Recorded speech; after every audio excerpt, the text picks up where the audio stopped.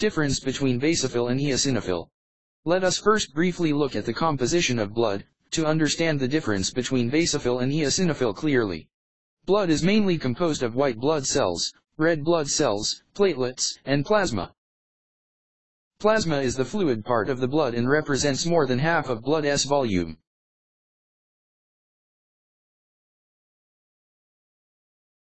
White blood cells make up about 1% of the entire blood volume, and red blood cells make up about 45%.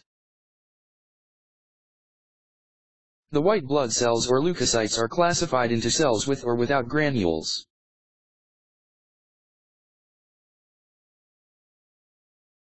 Granular leukocytes include neutrophils, eosinophil, and basophil, and non-granular leukocytes include lymphocytes and monocytes. The key difference between basophil and eosinophil is that basophils can stimulate inflammation responses by releasing heparin, histamine, and serotonin, while eosinophils provide important defense against parasites by phagocytosis and producing antihistamines.